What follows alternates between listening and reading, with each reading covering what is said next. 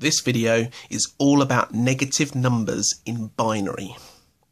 Now, there's two main ways in which we would store negative numbers in binary. The first is called sign and magnitude. Now this is exactly the same as the way that we generally do things in decimal. It's easy to understand, but there's another method which we're going to look at called 2's complement, and that has a lot of advantages. So, sign and magnitude. All we do is, instead of the uppermost bit representing a number, like we would when we're representing positive numbers, we instead say it just represents plus or minus. So I have my 1, 2, 4, 8, 16, 32, 64, 128. Very, very simple. Instead of having 128, I make this negative, or I could make it positive. It doesn't matter which. So what we've got is we've got our number, which might be 101. Fill in the missing zeros. And that is the number 5. Number 5, so long as that is 0. If I make that a 1, it becomes negative 5. This is just the same as when we say plus 5 or minus 5. Very, very easy to understand. There is a slight problem though.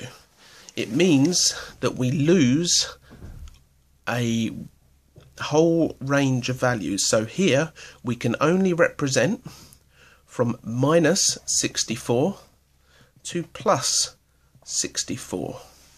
It also means that we have two values for 0, because we can have negative 0 and plus 0. We can work around that, but there is a different way. That's what I'm going to show you next.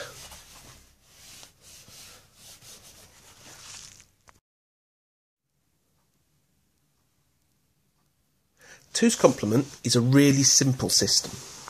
All we have to do is make the most significant bit negative. Let me show you what I mean. In normal binary, I'm going to just do this with 4 bits. 1, 2, 4, 8. So we can represent the numbers from 1 to 15. If these are all 1, 8 plus 4 plus 2 plus 1 is 15. In 2's complement, we add a negative sign here, so this column becomes minus 8. This means that to say 2, you say 0, 0, 1, 0. That is equal to 2. To say minus 6, I'm going to say 1, so that's minus 8. No 4s, we're going to have a 2 and 0. So minus 8 plus 2 is equal to minus 6. Simple as that. Now, this might seem a bit more confusing than sign and magnitude. However, it has some advantages. First of all, there is only one 0, which is 0, 0, 0, 0. There is no other. That's the simple thing. The second thing is that addition still works with this method without any modifications at all. So, because of overflow, there's another video on that, what we can say is if we get this number, 1, 1, 1, 1, so 8 minus 8 plus 4 plus 2 plus 1 is equal to minus 1. We add 1 onto it. So we add 1, 0, 0, 0, 1. 1 and 1 make 0, carry 1. 1 and 1, 0, carry 1. 1 and 1, 0, carry 1.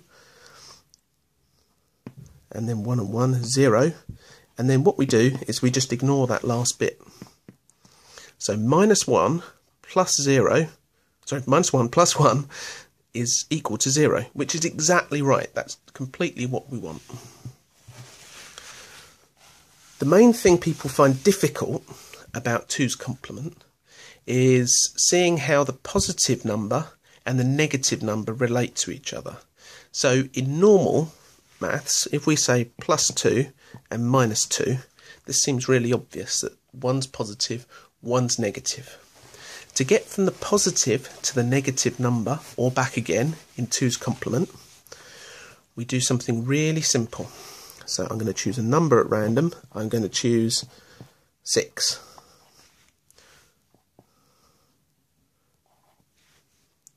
Now, if I want to put that into the 2's complement, all I have to do is 2 simple steps. First of all, I flip all the digits like this, and then I add 1.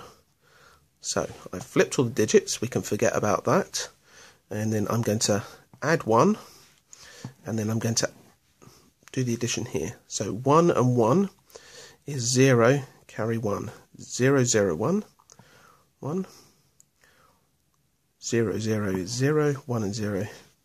So we can see -8 plus 2 is equal to -6. Very, very easy. We can go back again. So if I start at the top here with -6, so I'm going to go for -6, 1, 0, 1, 0 equals -6. I'm going to flip all the digits. So instead of 1, I'm going to have a 0. Instead of 0, I'm going to have a 1. 1 is going to go to 0, and 0 is going to go to 1. There we are. I flipped the digits. It's not equal to -6 anymore. And then I add 1.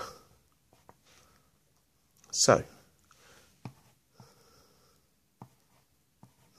I do my addition. 1 and 1 is 0, carry 1. 1, carry nothing. 1. So I can convert between positive and negative numbers really, really easily. Have a go and try some for yourself.